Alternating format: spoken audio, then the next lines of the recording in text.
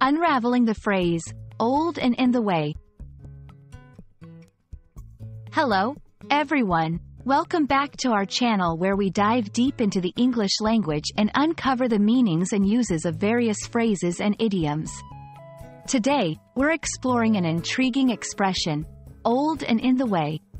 This phrase is rich in meaning and often used in both casual and formal contexts.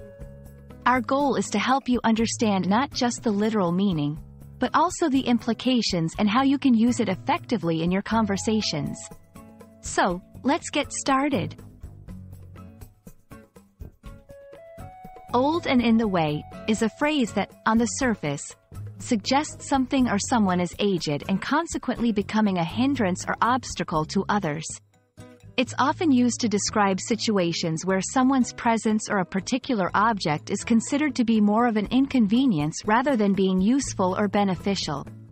However, it's crucial to understand the context and tone in which it's used, as it can convey a range of emotions from frustration to fondness, depending on the speaker's intention. The phrase, old and in the way, has been used in various cultural and historical contexts, sometimes appearing in literature, songs, and everyday language. It reflects societal attitudes towards aging and can be a commentary on how older individuals or outdated practices are perceived in certain environments. This section could explore how the phrase has evolved over time and the different connotations it has acquired, highlighting the importance of respecting older generations and valuing their contributions. In contemporary usage, old and in the way can be found in both serious and light-hearted contexts.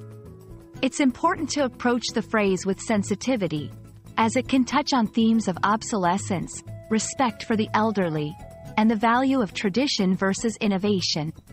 This section will provide examples of how to use the phrase appropriately in conversations, emphasizing the significance of context and the impact of words on our perceptions of age and usefulness.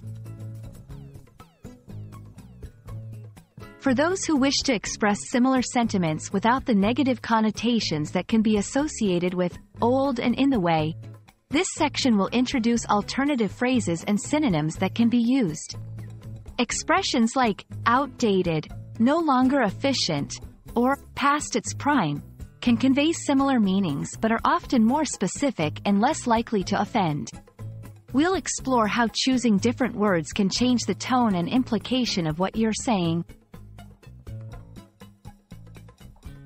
Thank you for joining us as we explored the phrase, old and in the way. Understanding the nuances of such expressions can greatly enrich your communication skills and deepen your appreciation of the English language.